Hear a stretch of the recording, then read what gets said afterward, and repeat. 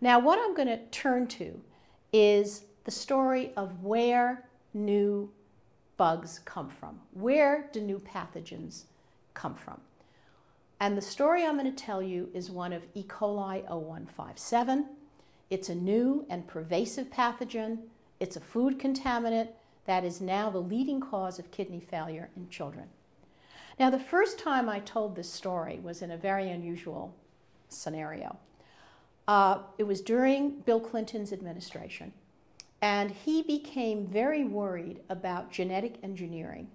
In other words, what we can do in the lab now in building new groups of genes and perhaps altering a pathogen or altering some other normal process.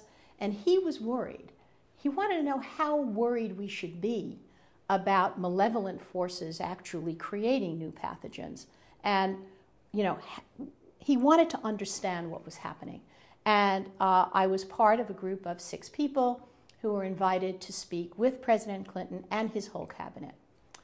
And the story I told them really was that genetic engineering, yes, we can do in the lab, but the bugs and the various kinds of critters out there in the natural world are much better genetic engineers than we are, and the example is E. coli 0157. Now, this is a picture of a virus, and I'm going to show you and tell you how this figured in to the genetic engineering that was carried out by E. coli 0157. So where did it come from? E. coli 0157 was first isolated from a 50-year-old woman in California who came down with severe gastric distress and bloody diarrhea. She survived, but she was quite ill. Then in 1980, 14 children were admitted to a Toronto hospital with the same symptoms. Of these, 2 children died, and the rest were left with severe kidney damage. Again, the bug, the bacterium isolated from one of these kids, was the same as that found in that 50-year-old woman. And upon analysis, the very surprising development was that this E. coli cell, which is a bug that grows in all of our gastric system and is quite harmless, had picked up a gene, a particular gene, from another bug, a pathogen called Shigella, that coded for a toxin. So now we had taken an E. coli cell and put in a gene that made it a pathogen. That is genetic engineering. In 1981, in White City, California, 12 people eating in a local hamburger place became ill with the same symptoms.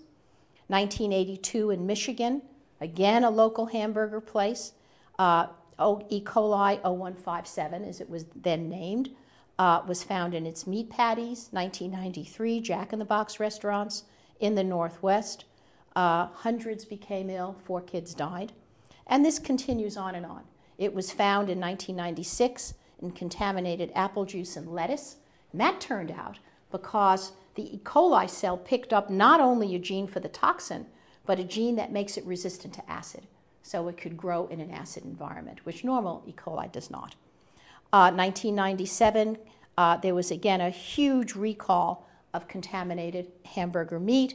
And in 2007, just a couple of months ago, contaminated spinach was found. And that came from the runoff from livestock, which were not too far away. So it turns out that now there are 25 to 30 outbreaks per year in the United States alone of E. coli 0157 contamination, and 5% of our dairy cows carry this pathogen. So how did this happen? How do we think that this occurred? So what I'm showing you here is a bacterial virus. Remember, I told you that a virus has a protein head, and that's shown here. That's the head. This is its tail, and there's DNA in this head, and this over here shows you what the virus looks like. This over here shows you a diagram of this virus. It looks like a moonlander, doesn't it?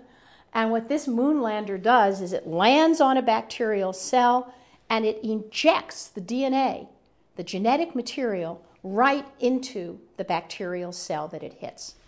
And this is how we believe this happened, okay? So in this diagram, I show you a Shigella bacterial cell. The blue circle indicates the chromosome, the single chromosome, and the little moon lander up there indicates the virus. So the virus injects its DNA, and that's that little circle in the center of the head, into the cell. Once that DNA gets into the cell, it codes for things that chop up that blue chromosome. You chop up that blue chromosome, and the little piece that contains that Shigella gene then gets put into the head of a new virus. And so this new bacterial virus contains its own DNA and a little bit of that Shigella DNA, and that little bit contains the gene that causes a toxin. Now what happens is that that same virus hits an E. coli cell. And we believe this happened during an epidemic of dysentery in Central America, when both E. coli and Shigella were mixed.